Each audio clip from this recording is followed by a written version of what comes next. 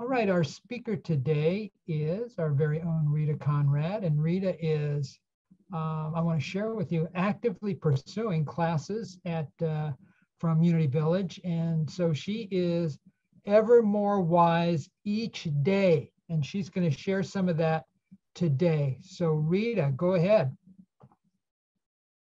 Thank you, Brian. And I'm sure you're also thinking, gosh, if she could only be on time for things. That's another class I have to take. Thank you, Judy, for reading the Daily Word, and Richard and Janice for your music, and Tink. I think I'm done with my Sunday talk. Thank you so much.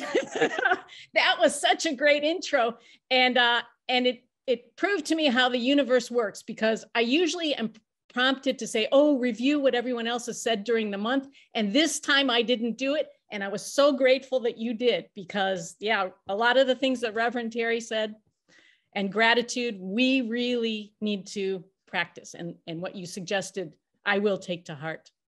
But I wonder if you felt the change on Friday that I felt. You know, is there something a little different in the air? It was the day after Thanksgiving. We were all over our tryptophan comas. Well, in my house, what happens the day after Thanksgiving and what has happened for the nearly 35 years I've known my husband is the same. The alarm goes off. This is Friday after Thanksgiving. My husband sits straight up in bed, fully alert, ready to go. And he says 2 words: Christmas lights.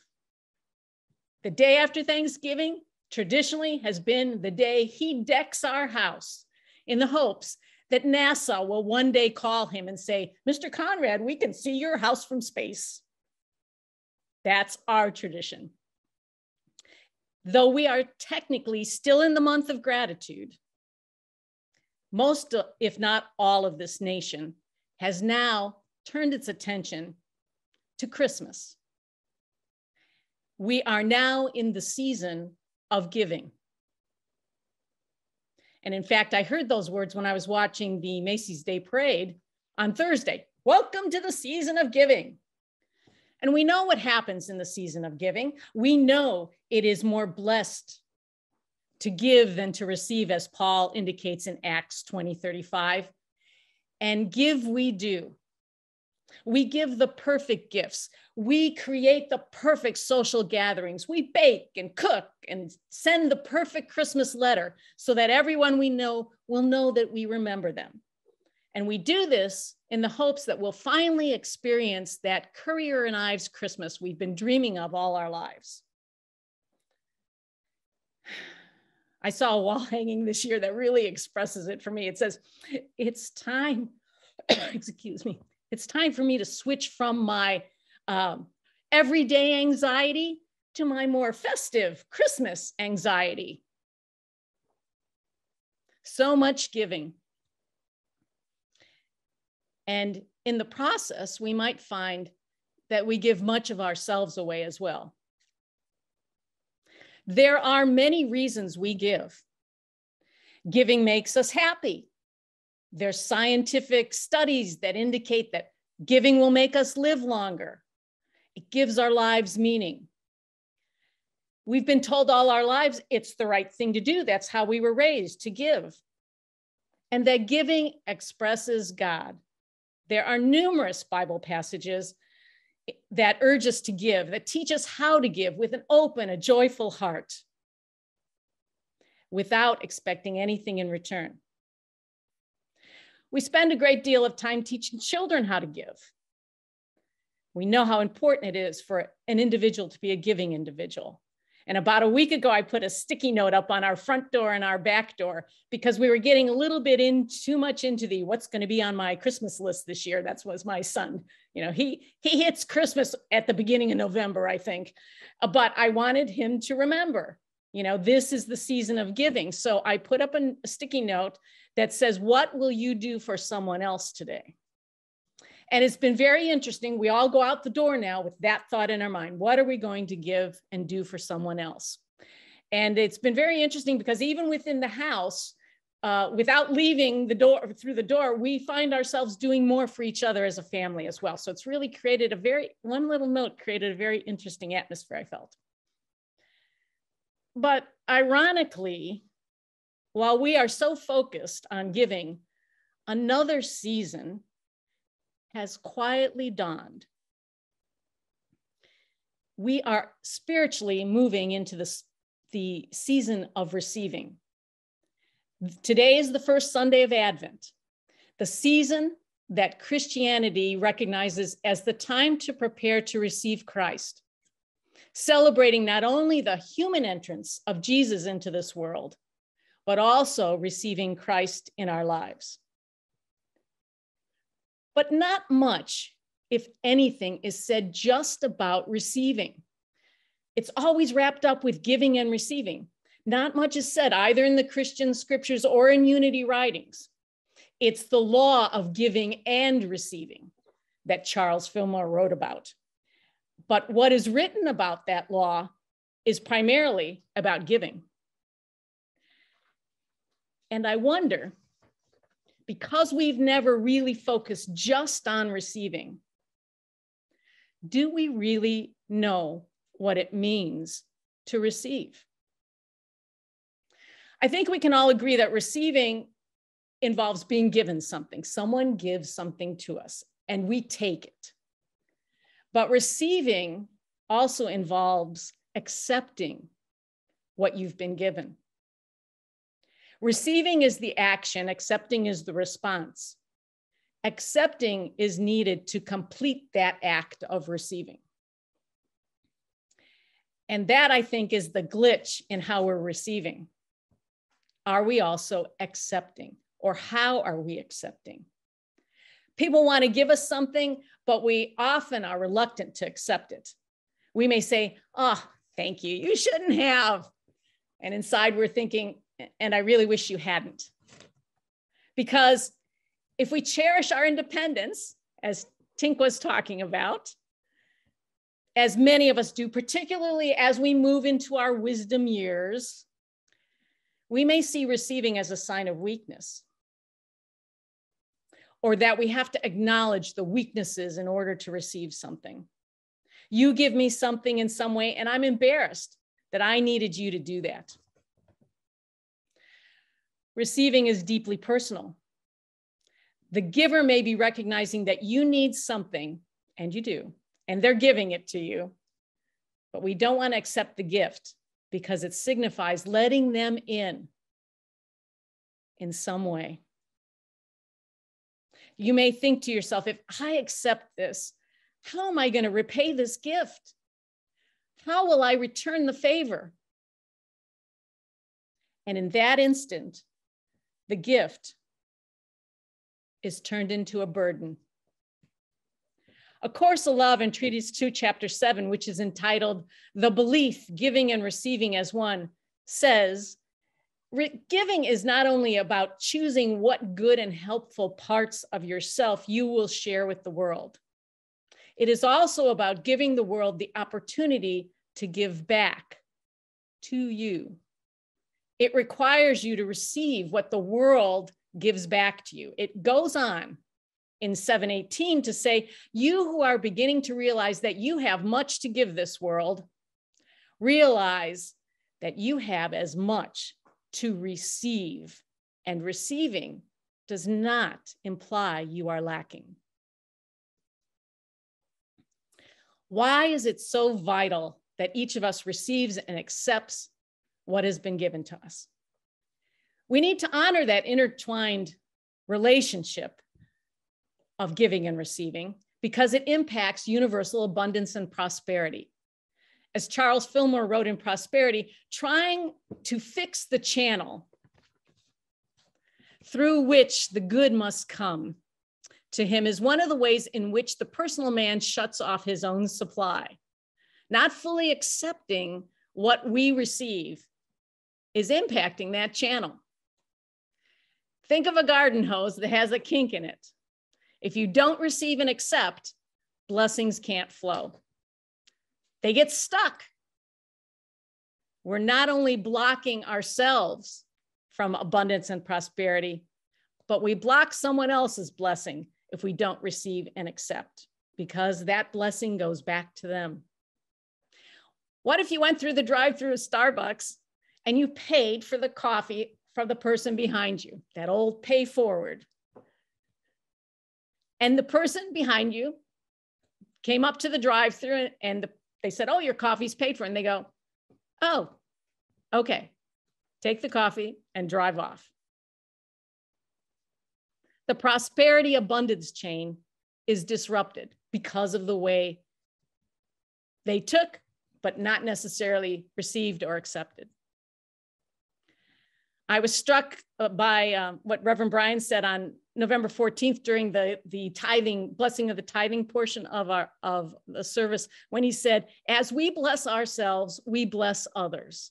And as we receive, so do we bless others. A friend of mine, C.D. Vaughters from Unity of Washington, D.C. wrote, we are to practice giving and receiving in equal measure, for in the circle of life, we are naturally giving and receiving to the universe, to the earth, to ourselves, to others, and we are required to do both. And it is so, the more we receive, the more we have to give. We give when we receive.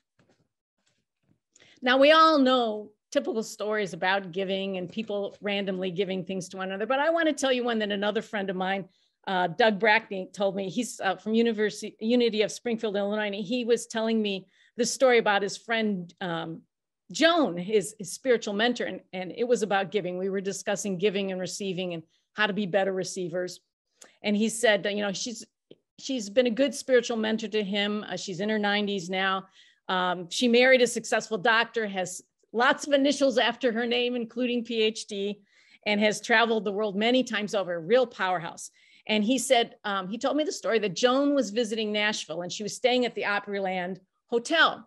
She went to the gift store where there were a lot of costumes and performing costumes.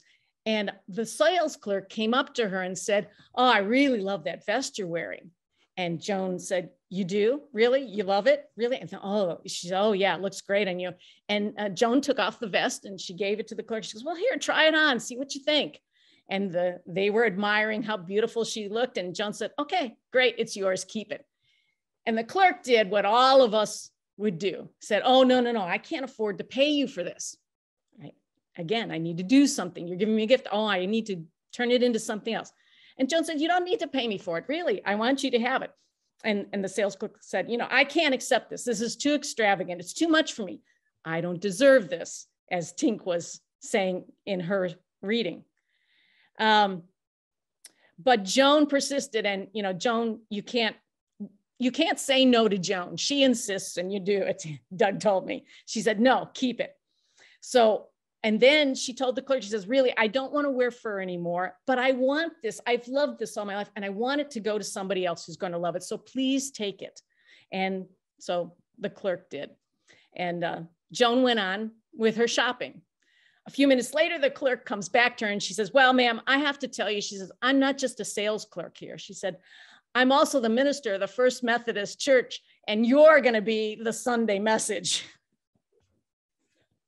But the story doesn't end there, because Joan explained that the reason she wanted to do this so much is that she grew up with very little in her life. It was a large family. They didn't have a lot for accessories or extras or nice clothes or anything, but she grew up in a neighborhood where everybody was that way. So she didn't feel deprived. She didn't feel poor. She was happy until a wealthy family moved into the neighborhood. And they had a daughter named Eleanor, who was 2 years older than Joan.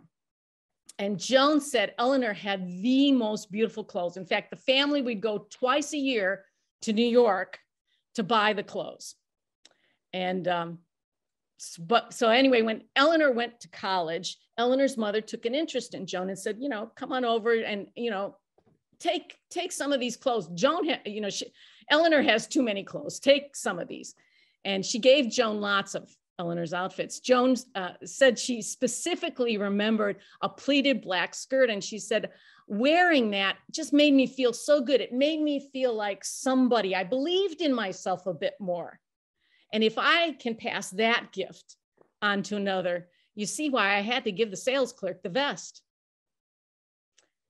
And why it's so important to receive, that she receive and accept it, because Joan didn't want to give her a thing. She wanted to give her the feeling that would carry her through life. Doug went on to say that for many years, he himself had difficulty accepting anything, even a compliment, let alone a gift. Each time someone would give me something, he said, I mentally would calculate its worth so that I would reciprocate in some manner.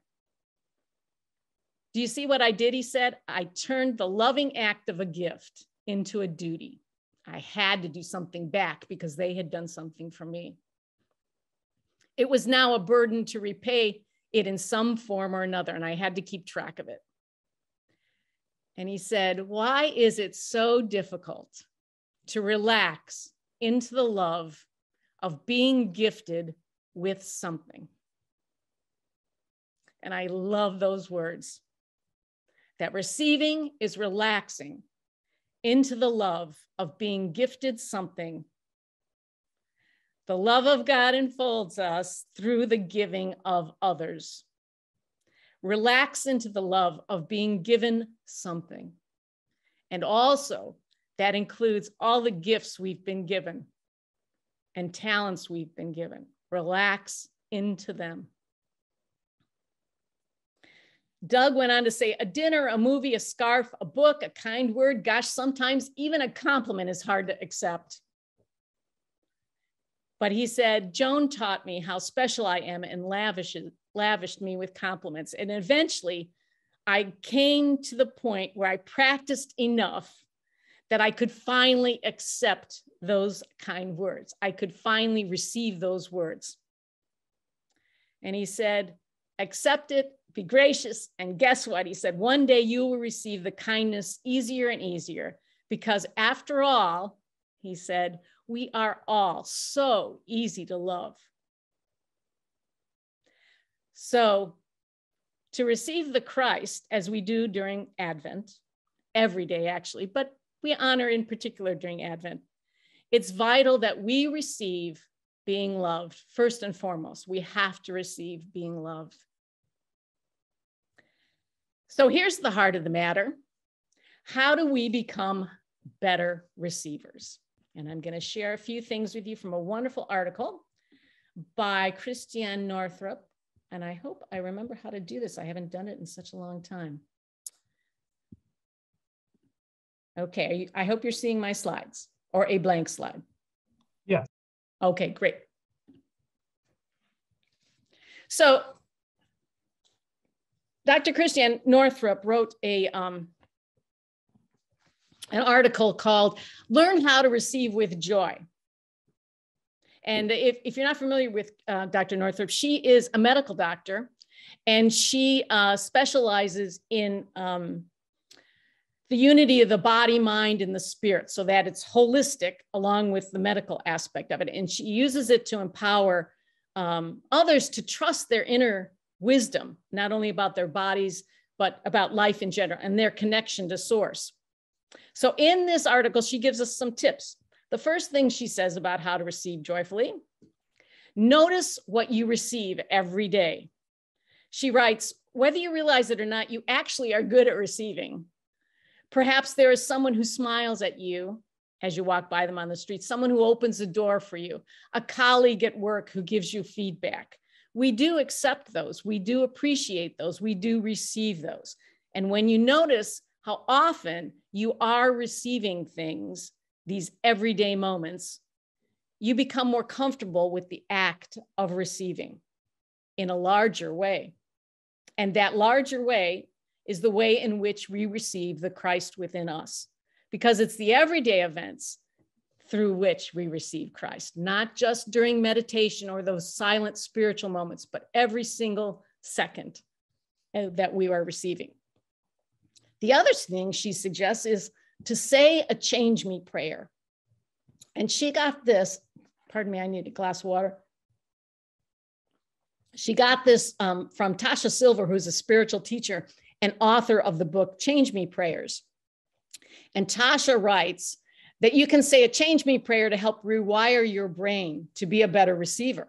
So this is one example of the change me prayer that Tasha writes. Divine Beloved, please change me into one who is willing to receive. Please change me into someone who knows her own worth. Please change me into someone who is gratefully receives all that you have to offer me. Please change me into someone who provides others with the delight of giving to me. The third thing Dr. Northrup talks about is to feel the inherent divine of the giver. She writes, when a friend or family member offers you a gift, a compliment, or their time, take a moment to feel their soul. Perhaps the giver, even if they are a child, has something to teach you. They're a teacher for you.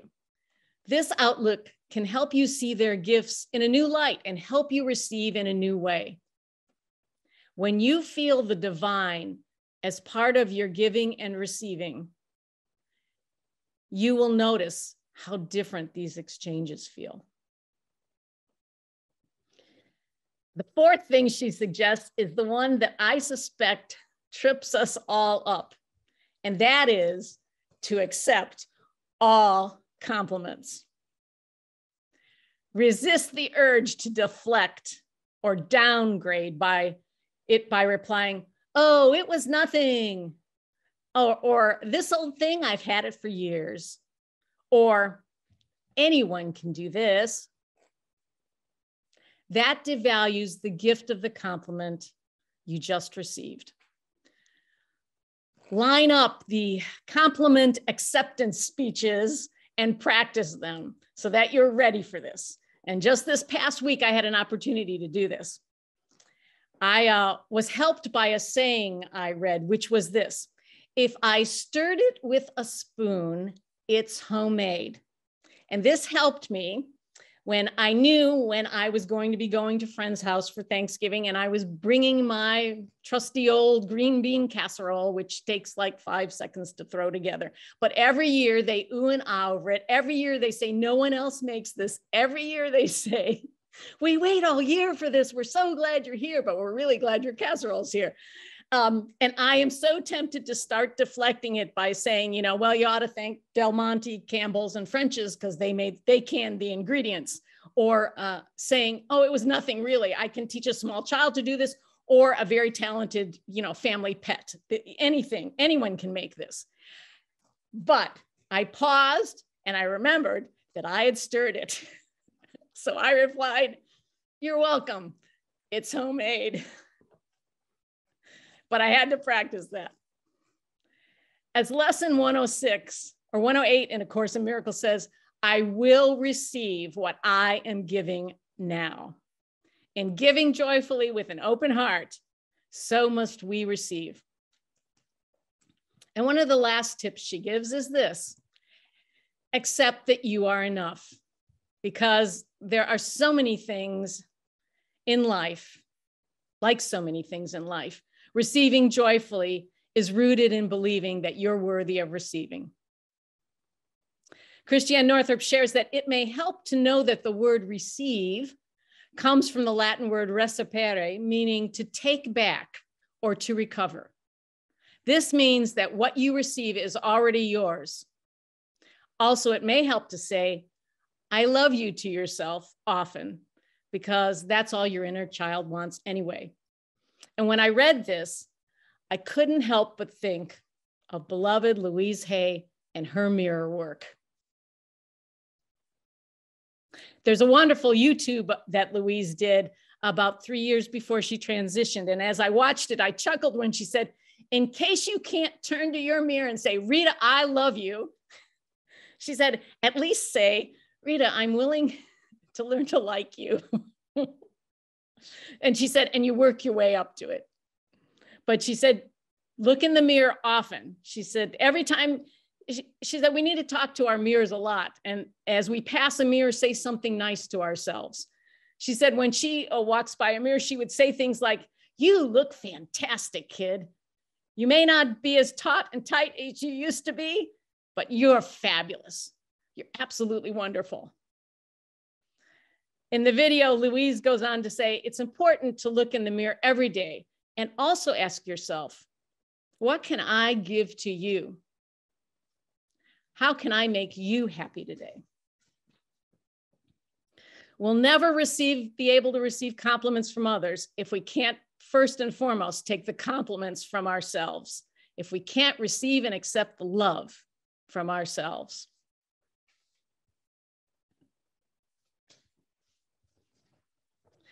We receive. We give when we receive. We receive when we accept what we've been given.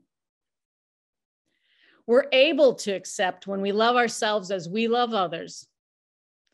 And that is one of the ways you know whether you are and have received the Christ within. Something to practice this month. April Marshall, another friend of mine from Unity of Foothills in Torrington, Connecticut, said, if we're taking care of ourselves, if we're loving ourselves, we're taking care of God. So it follows, if we're loving ourselves, we're loving God. We are receiving God.